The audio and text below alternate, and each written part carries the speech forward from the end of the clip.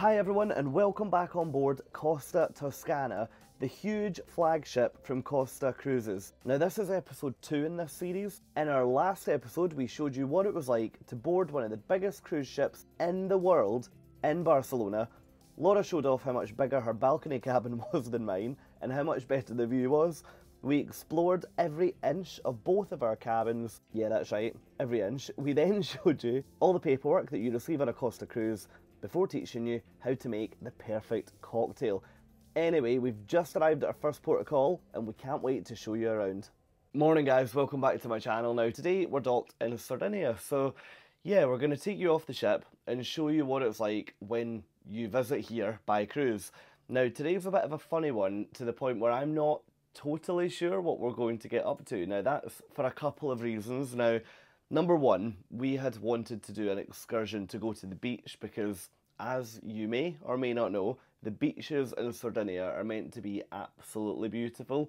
So we were hoping to head along to the beach, but unfortunately there weren't any excursions in our language, and the language that was available, there was only one seat left. So yeah, that wasn't going to go very well. So yeah, that's one thing that you need to think about, is that if you are coming on a Costa cruise, you need to make sure that if you do speak a language which is considered to be a minority language, for example, English, you just need to remember that you might not necessarily have excursions available in every port, and if you do, they might book up relatively quickly. So always bear that in mind, because that's caught me off guard in comparison to some of the bigger, for example, American lines where pretty much every excursion would be in English. So yeah, one to think about. Now, the position that leaves us in, we are docked about 3 miles away from the beach that the excursion would take us to. So if I was a betting man, I would probably put my money on the fact that we'll be taking you to that beach today. We'll probably do it by bus or we'll do it by taxi. We need to be honest, get together over breakfast and Google to find out how to get there and to figure out what to do today. So I guess, look, what we don't need to do is remain in this cabin with me chatting to you. Let's get along the corridor, go and pick up Laura and head down for breakfast. But just before we do, if you find this video useful and if you enjoy watching along, then it would be amazing if you could give the video a thumbs up, which you can do just beneath. And while you're down there, if you think about subscribing to the channel as well, that would be brilliant. But look, let's get off the ship, or well, let's get along the corridor, go for breakfast, get off the ship, and yeah, then bring you back and show you what's on offer here on Costa Toscana. Okay, breakfast done. I feel like I should lean forward. Yeah. You've just been a little bit repulsed by my breakfast offer, which I wasn't overly impressed with. Red onion. Yeah, red onion, a plate of red onion. Pre-9 AM. What sort of an animal has a red onion pre-9 AM? With cheese. So I'm going to put a picture of it on now. Soft cheese, no bread. Just yeah. Soft cheese. A delight, an absolute delight. So anyway, as you can see, I have managed to pick Laura up.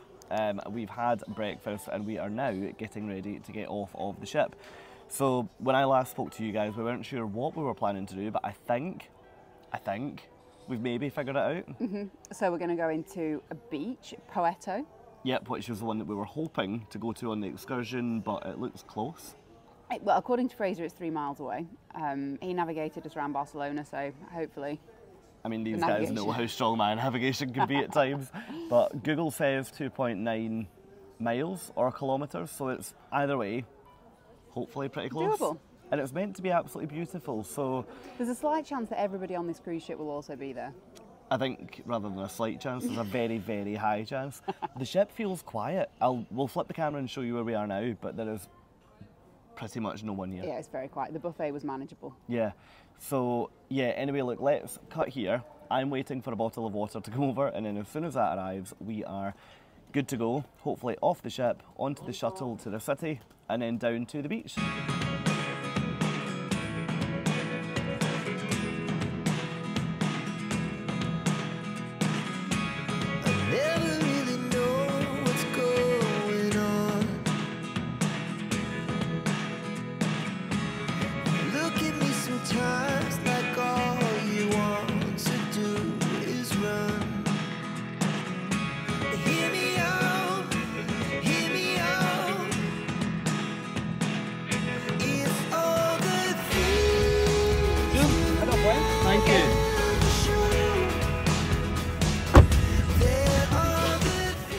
we're out. Oh, hello.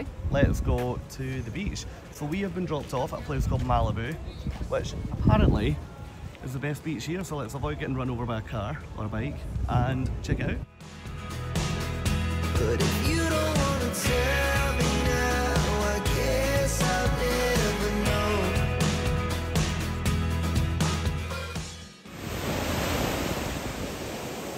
It's not warm. It's not warm.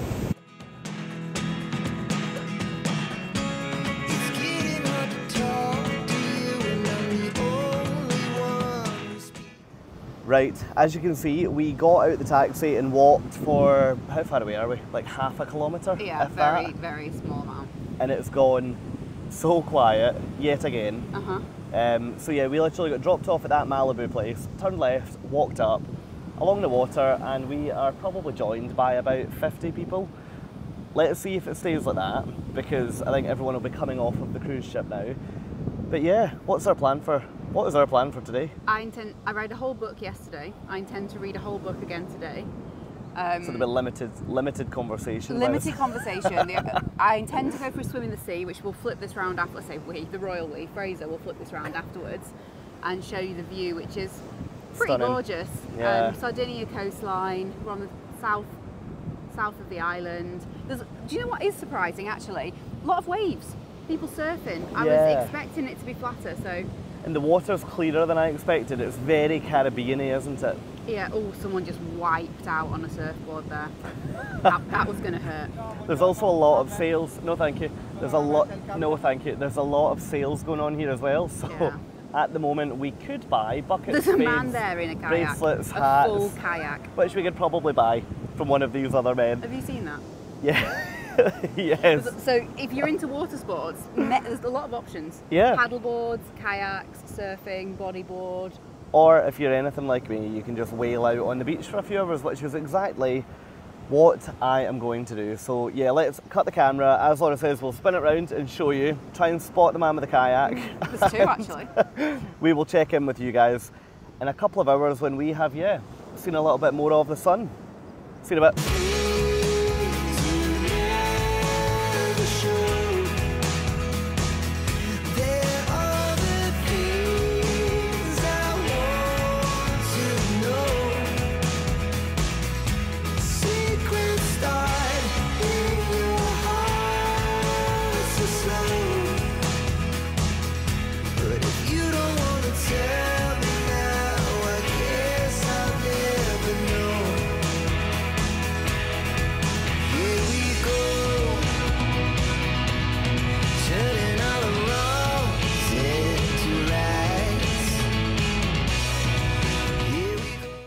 Okay, so we've just spent the last, 3 hours-ish just chilling here.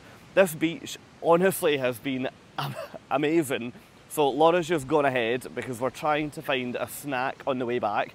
Now, when we were in the taxi coming here, the taxi driver actually said to us, oh, if we exchange numbers, I can bring you back. So actually, he's messaged Laura and we've arranged to go back to where we got dropped off, and we're hoping that he should be there about 2 o'clock. So that's worked really, really well. Now, for us to take an excursion to here, it was going to cost, what was it, 15 euros return each on a bus. But for the luxury of a taxi, just the two of us, nice car, nice driver, it cost, 20 each way? So a little bit more expensive to do it on your own in this example, but we both agree it's a lot comfier and actually a lot more luxurious to return at your own time. The only thing to watch is that obviously the ship won't wait for you if for whatever reason you're late, which is why we are leaving pretty early.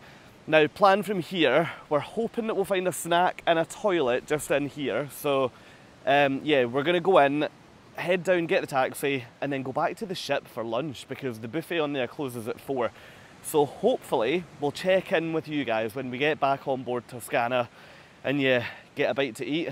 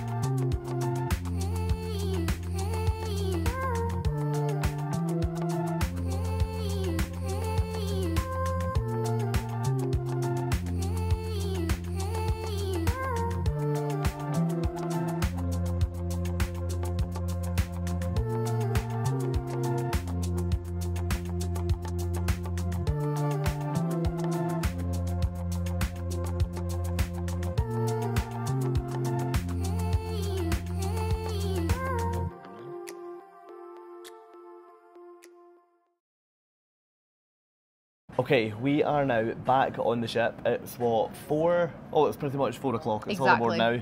So, all aboard today on the front of the Ogre Bordeaux, which you guys will know that I have showed you many times before. But all aboard 4 PM, which means that we will sail away at 4:30. Now, where we are sitting, have you seen anyone running yet? No, I'm hopeful. I'm watching like a hawk to see someone sprinting down the port. Yeah, so where we're sitting, you can basically see where the shuttle bus drops you off from the front of the port. So we're hoping at some point to see somebody running to try and get onto the ship. But we're actually sitting in a main thoroughfare right now. So yeah, it's pretty busy. Plenty of people walking behind. Anyway, our plan now, what are we doing? To be honest, not a lot. Not a fat lot. We need to shower at some point, get ready for dinner. Yeah, which we'll tell you guys about in a bit, but tonight is the first night that we're going to be trying Speciality Dining on here. So we're going to go down to Teppanyaki. My first ever teppanyaki. Yeah, oh, your first ever, that's right. Ever, yeah. not just on a ship. So, and the sun is coming out now. It's very, very bright. So we're going to do Teppanyaki. Before that, we're going to do the show.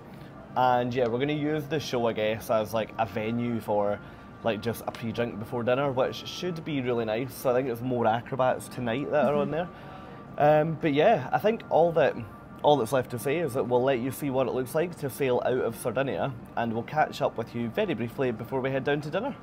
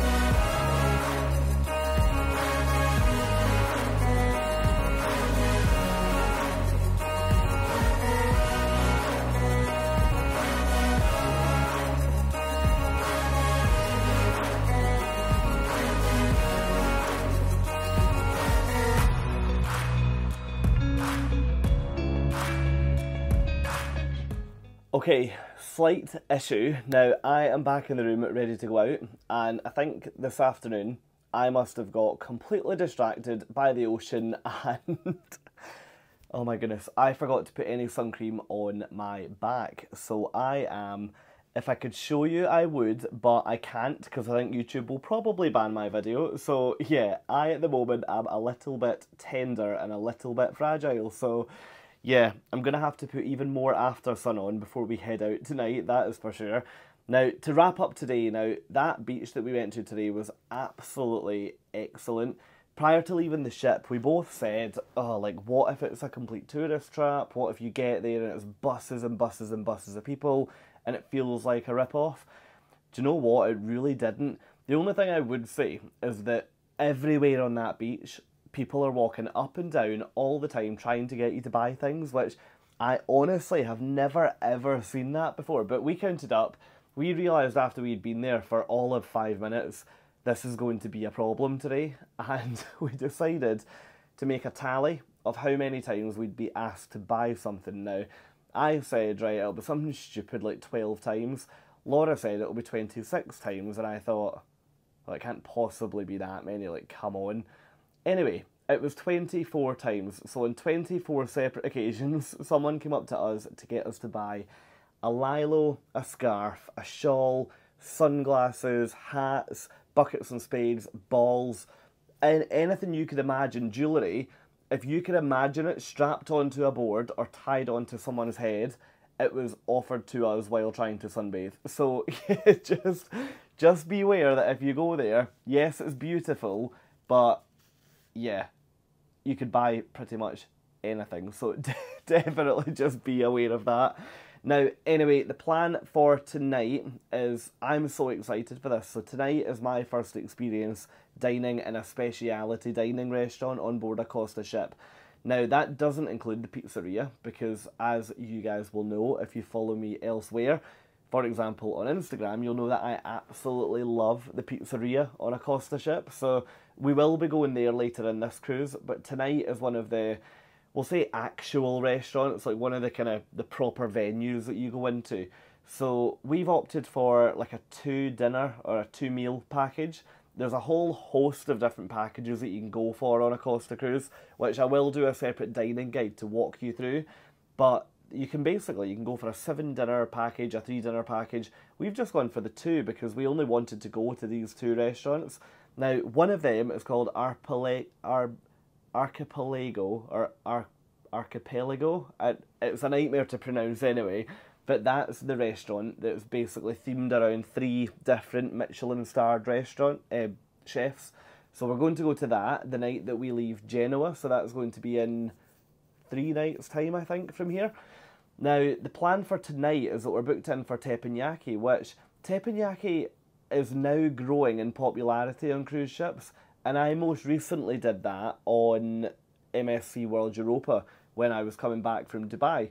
So I'm really intrigued to see how Costa do it, and the thing that I'm most intrigued about is, to be honest, it's the language barrier, because Teppanyaki is all about, it's about the show, yes, but it's all about the banter and the personality of the chef who's in that middle section.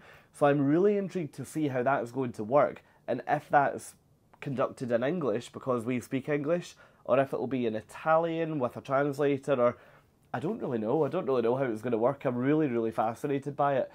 So that's the plan for tonight. Now, for those 2 meals, that's cost us €85. So, to be honest, that could be much, much worse. So, watch this space. I won't come back on tonight because I'm going to have a few glasses of wine with dinner.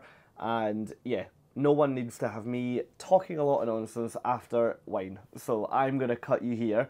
But what I will do is I will show you the venue, I'll show you the food, and I'll do a voiceover from here to talk you through kind of what we're eating and how we found the experience.